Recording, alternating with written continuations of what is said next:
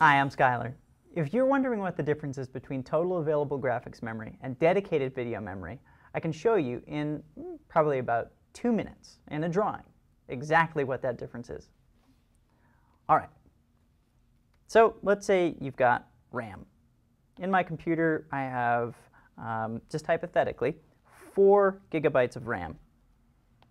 And that computer actually has 2 different graphics cards. It has an Intel HD 4000. And it also has an NVIDIA graphics card. Now the NVIDIA graphics card has a gigabyte of VRAM. VRAM is dedicated video memory.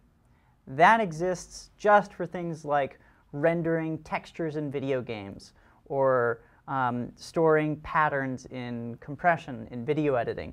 A couple different things that it might do.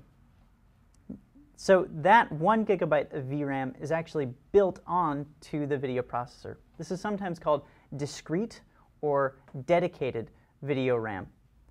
The Intel HD 4000 is just a processor.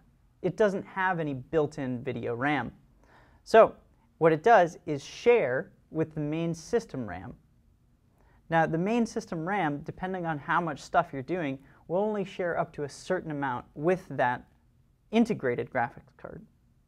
So that, in a nutshell, is the difference between dedicated and total available. So total available takes into account shared memory that's taken from the main system memory. Dedicated is set aside, generally attached to the graphics processor itself, and they're only for processing graphics-related tasks. Thanks for watching. I'm Skylar.